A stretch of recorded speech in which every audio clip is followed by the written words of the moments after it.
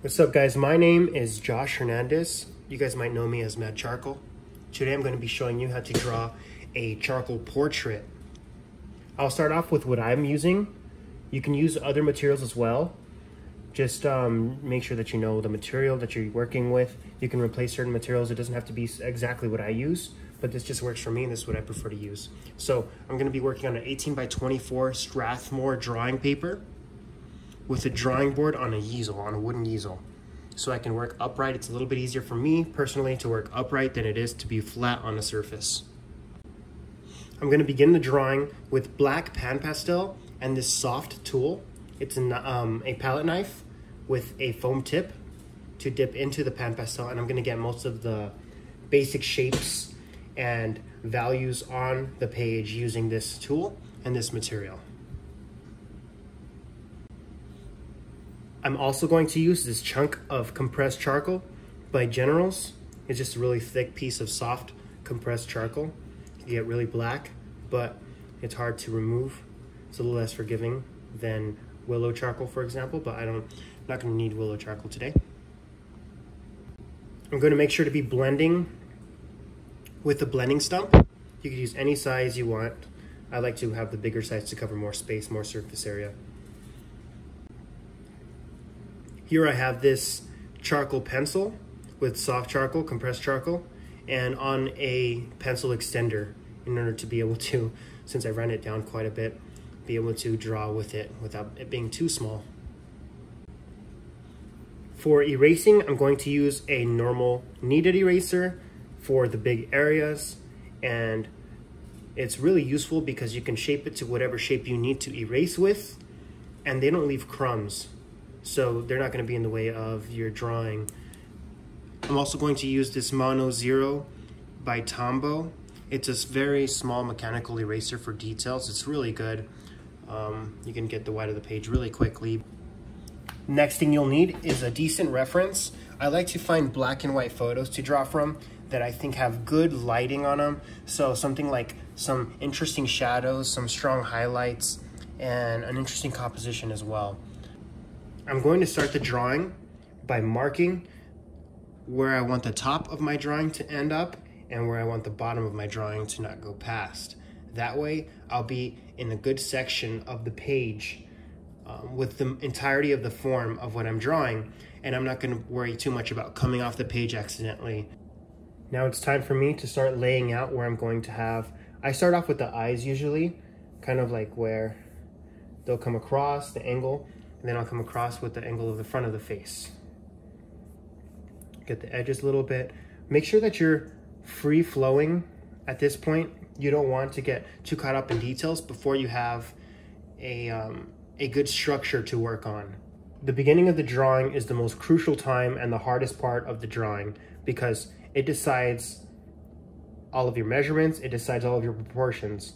And to make sure that you have a solid drawing, no matter how good you render it or how good you make your values, if it doesn't have a solid foundation, it's going to lack a lot of prominence.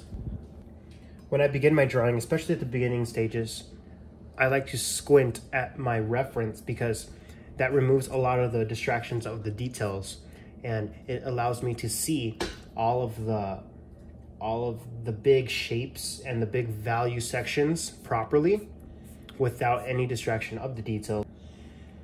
For me, this soft tool is very useful with the pan pastel because I don't need to worry about using line to create these sections of value. I could just push it in kind of like a painting where I use a lot of the surface area of this and to create the shapes and hard edges. When I'm measuring proportions on the page, I like to use lines, guidelines that I kind of create myself to make sure that everything is where it needs to be in comparison to the rest of the drawing. This really helps you to not just depend on only your eye, but to be able to see a little more than what your eye allows to see when it comes to sizing and when it comes to placement of different objects. This reference in particular has a nice dark outside background of the face, and I'm going to use that background to be able to bring out the highlights in the face and the light part of the face. So I'm gonna place some of it, not all of it, just some tone on the outside of where the face is gonna be to bring out some of those lights. One thing that I can't stress enough, especially to beginner artists and even artists trying to reach the next level, is that you need to have a solid foundation of value and structure, and including proportions before you start working on the details. If a lot of what I see the mistakes are at the beginning of an artist's career is that they start to tend to work on the details a lot sooner than they should, which tends to make the drawing a lot less accurate.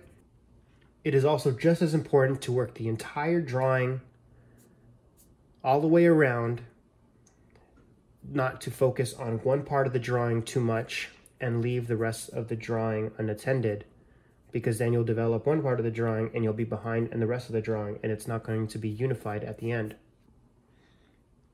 But with that in mind, I make sure personally to draw the central part of the face where your eyes are drawn to the most with the most detail, leaving the outside parts of the drawing open so that it guides the eye towards the middle. It guides the eye towards the center of the face. So now that I have the drawing at the stage of a lot of different shadows that are becoming accurate, I want to lift some of the light back out on the places that I lost the light that I need. So I'm using the kneaded eraser to start to lift out sections, large sections of light, as I still squint at my reference. Little by little now, I'm blending it all together with a paper towel, little by little, and bringing those highlights back out to unify the piece. After blending the piece out and using the kneaded eraser to remove some darkness and add some highlights, I'm now coming back in with the same tool I was using earlier and getting some of those shadows that we lost back in there. So I'm just basically pushing and pulling the piece into darkness and lightness, getting closer and closer to the reference as close as I can, and trying to add more of three-dimensionality. Now with our charcoal pencil, we're going to add a lot of details and some of the wrinkles and harsher darks, more crisp lines to be able to bring out some more details now that we have a good established value range.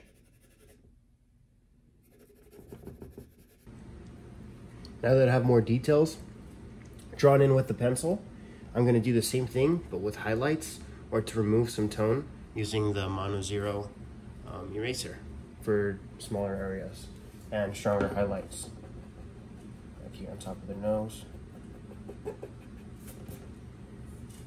and this part of the nose here. Drawing eyes and working on eyes, especially when they're in shadow, it's important to not put too much detail into them, because if you over detail an eye and you start making the white of the eye, even though it's not very visible and it's completely in shadow, then it's going to look less realistic than if you were to add only a little bit of detail, because when things are in shadow, you usually can't see them as good. So when you leave things in shadow undetailed and then you start to put more detail and push the form in the light areas, then the form is going to seem more three-dimensional, and your eye is automatically going to, or the viewer's eye is automatically going to fill in those details in the shadow area on its own. It's one of the cool, crazy things that humans can do. Now I'm going to talk to you about composition a little bit. So what I had in mind for this piece when I was making it is that I made sure that I want the details to be in the middle of the face, to be able to work my way out and have the eye draw in, because the eye doesn't really linger all that much in a place where there's not much detail compared to where a place there is a lot of detail. You see, if you look very closely, the details are not very precise. But since the values are all in the correct areas and the correct intensity, when you come out a bit and look at it from a distance, it looks very detailed. But thanks for hanging out, guys. See you in the next one.